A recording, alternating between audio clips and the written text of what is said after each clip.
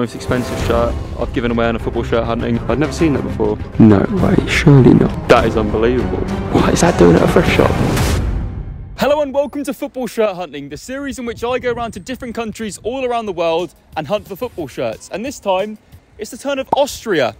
Today in this episode, we're visiting this huge outlet mall, and then tomorrow we're going to so many thrift stores and also a few things I've got up my sleeve. I've been told that Austria is really expensive and it's going to be really difficult, so it's kind of handy that there is a massive outlet. Because, you stick me in an outlet mall, I'm going to score goals with buying shirts. Oh my goodness! Ellis Plottin. Does it again, he's superhuman!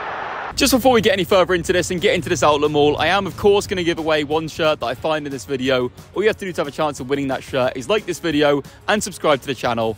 Let's get right into this and get round this. There's a bloody Gucci there. The Gucci shop is honestly bigger than any house I've ever seen. And for what? Let's go.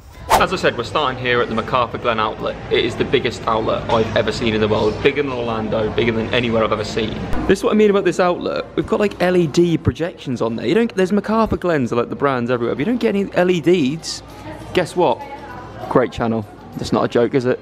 They don't look very happy to be wearing the clothes they're wearing. I'm stalling now. There's a Puma there. Let's get inside that. Puma has a red carpet to go in it. Does that mean they're going to have shirts? I've seen it. I have seen it. Oh my. Look at this. They've got Austria shirts. They've got Man City sweat. They've got Dortmund.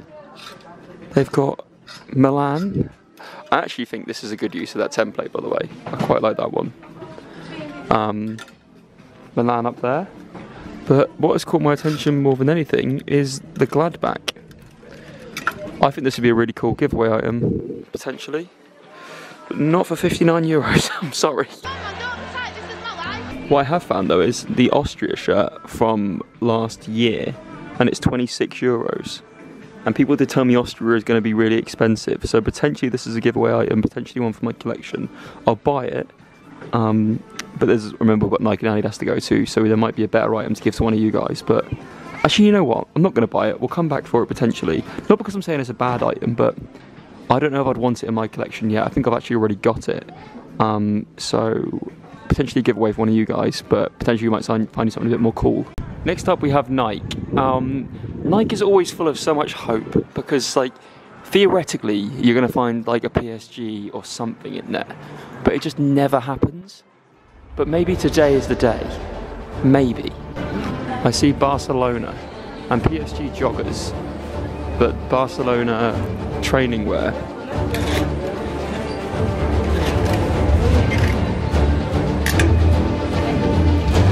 No, that is rancid. No one wants to wear that. What's going on with that? Surely that can't just be it. It's not just it. We have Barca training, which is very cool. Or we have France in vaping it, which is also very, very cool. I think the France, it's 44 euros, so it's the equivalent of £40. But for a vaping it France shirt, I'm not actually against it. I might pick it up. Had a bit of a result there. I obviously purchased the France shirt. It was 31 euros instead of 45, so I've saved 15 euros basically. Back of the net. Now on to Adidas, where Adidas is usually nice to us. Purely going into this thinking that it's going to be a giveaway item for you guys because they have such quite a cool selection in there. So let's have a look and see what we can find. Spot the section. I don't see. There's usually Juventus, Bayern and Germany blackouts, but we see there's Arsenal. There's a Real Madrid jacket that looks really cool actually, and this Juventus jacket is really cool. It's 50 euros, but I think that's not actually, that's weird that that's in an outlet. I feel like that would have sold out before I got to an outlet. I think this is where we're seeing the pricier ones come into play that people said about potentially seeing. This Germany one, we can then reference it, is usually 24.95, and here it's 30 euros, so it's like a €5 difference.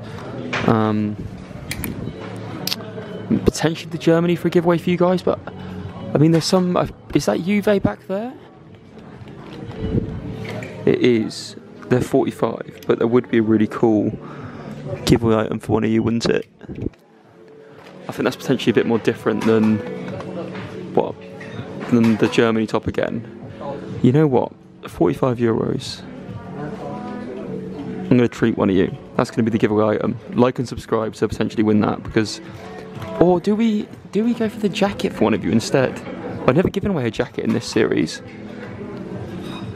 Jacket or the shirt? What do you reckon? Jacket is nice.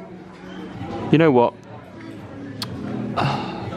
It's football shirt hunting. I'll give away the shirt. He is a genius. Don't say never do anything for you guys. That is the most expensive shirt I've given away on a football shirt hunting, and it is in there. That is unbelievably lucky that it stayed there. Juventus shirt from last season.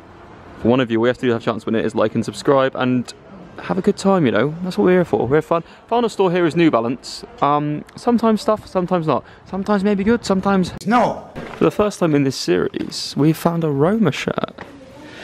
And it is... I mean, it's not for the first time in this series. Ellis. 56 euros. Goodbye. And there's an Ireland shirt as well. But I'm not going to squeeze into that. Day 2. Today is thrift shop day. And also, these. We're going to use these to navigate the city because it makes so much more sense than just... Because it's everything's so far away. So we're going to hop on one of these and head to the first stop. I'm trying to show them on the scooter, but... Oh, hey. First stop is Boutique 54. The 54 for the boutiques, followed by 53. I'm just talking at this point, but this looks very, very potential. Found something, an AC Milan jacket. What do you reckon on that? If it's under 25 euros, then they've priced it fairly. If it's over, they've lost their minds. You guys can't see that, but it's 34 euros. It's not as bad as I thought it would be. Let's keep digging. That's genuinely really cool. It's Italia 90 Adidas jacket, but this 79 euros, but that's really cool. I'd never seen that before. It's even a really cool Toronto FC jacket. Is that Giovinco's era? I feel like that's probably before. The option in there was actually great. Like everyone told me, Austria would be really expensive, and they were right. That was really expensive in there, but that Italia 90 jacket, right? People are gonna moan at me and be like, Ellis, you should have got it.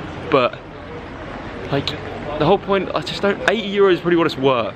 Like, the whole point is we get something cheaper or something amazing, and I don't think I'd ever wear it. Sorry. Here we go. There's a few Humanas we're going through today.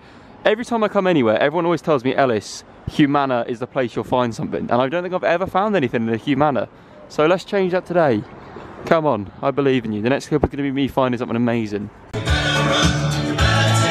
Oh, it's a Germany 2006 jacket, 18 euros. That's quite cool, actually. There's no use for it, though. You come from the land down under. What on earth? Wembley, May 12th, 1993. What happened in Wembley? It was Parma against Royal Antwerp in the Cup Winners' Cup final. Maybe it was just given out to people on the day. I don't know. Just walking to the next place. There's a lot of bubbles going on. Someone playing My Heart Will Go On. The search for the shirts will go on. People often ask to see some of the cities we go to. Vienna is lovely. Look at this. And most people are here to see the beauty of the city, and I'm here to hunt for pieces of fabric that smell like death.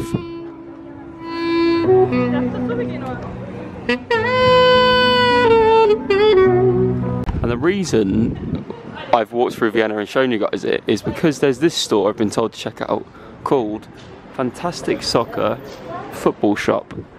Let me just take a step back. And it is in a very touristy part of it, which is worrying me, but apparently this is a good place to come and find shirts, so let's have a look. I thought this was a classic Dortmund shirt, but it's just a Puma top. There's a Man City top, and there's loads of like Austrian stuff, which is really cool. No way, surely not. Like 75 euros for that, it's a fake. Oh my god, get out of here quick. I'm going to leave. I think we should leave.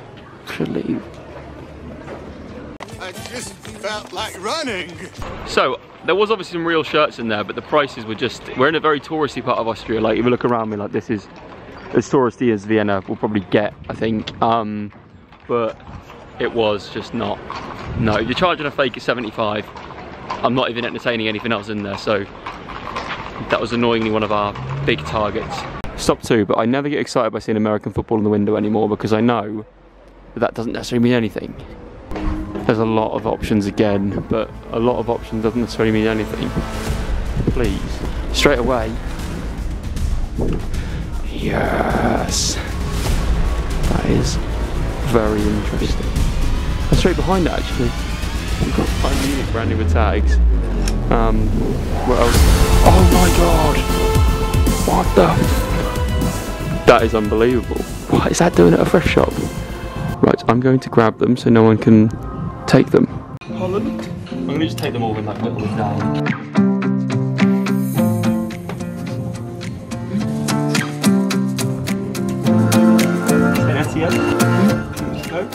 What is happening? Right, I'm gonna need to whittle these down because this is ridiculous.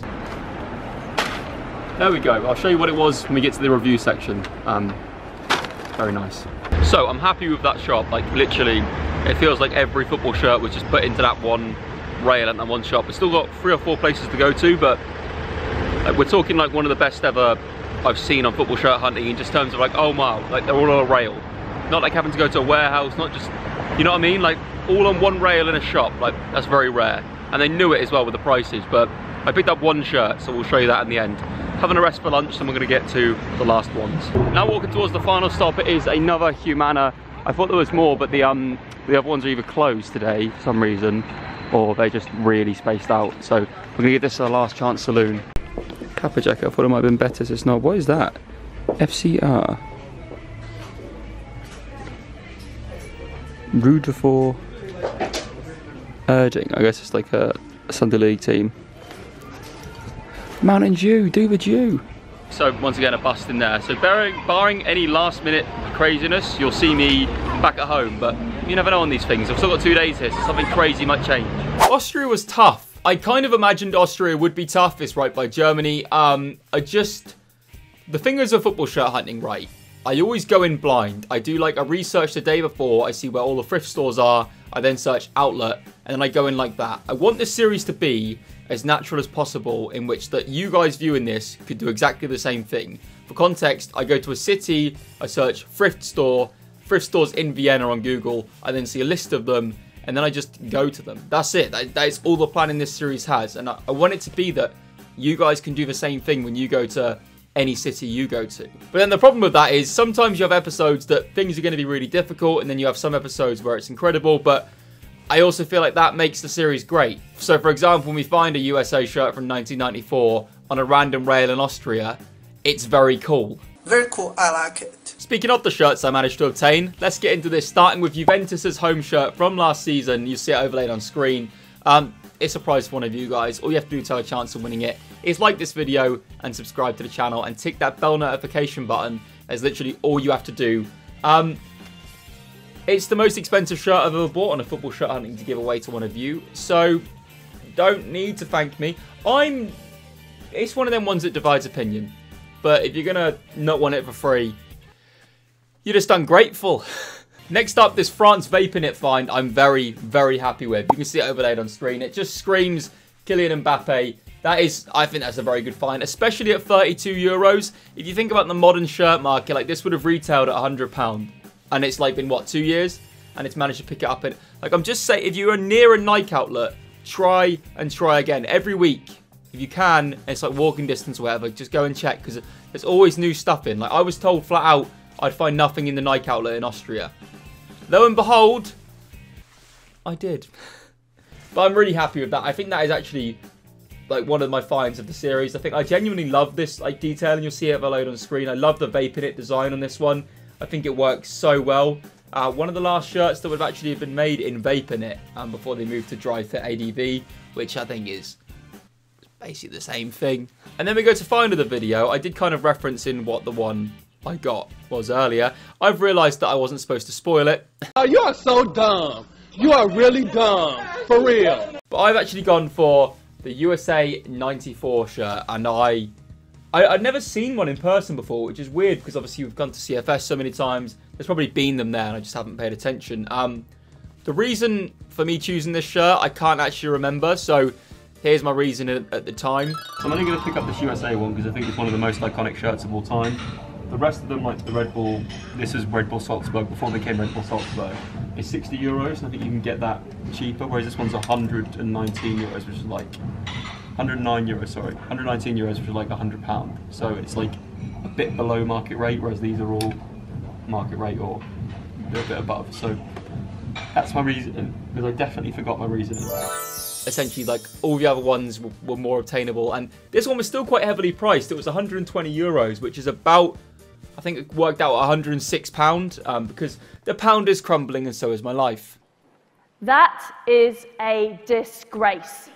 But you can see it over there on screen. I think it's a fantastic shirt, one of the most iconic USA football shirts of all time, and I think it's a shirt that, like, I'd be more happy about adding that to my collection than, like, the shirt before RB Salzburg became RB Salzburg, for example. Like, and I think it's a really nice find. Obviously, you had that Newcastle shirt there as well, but I'd only have been buying that to then trade it or flip it in England, and I've kind of moved on from that with my collection now. Like, any shirt I buy now, I want to be able to keep. Like, I'm not in the market for selling stuff. Don't get me wrong, I'll sell stuff. Like, got a match-worn Martinelli shirt the other day from a Carabao Cup game for Arsenal. If anyone wants to swap something for that, I'd probably listen. That was Austria. I think that's the best find I've found on a rail in football shirt hunting since I've done the episode 1 where we were in Prague. Like, I think it's that good.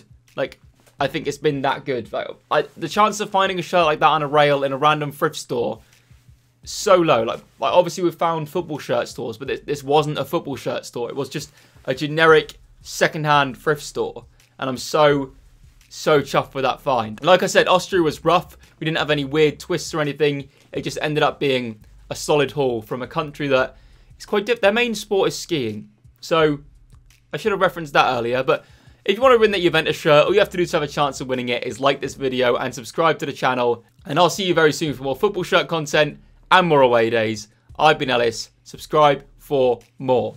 Ciao, ciao. Bye. Do I have people sick of me saying ciao, ciao, bye? I don't even think people get this far in. If you do, it's probably because you're in the bath or something. You're on the toilet and you're like, haven't flicked him off yet. Flick me off. Bye.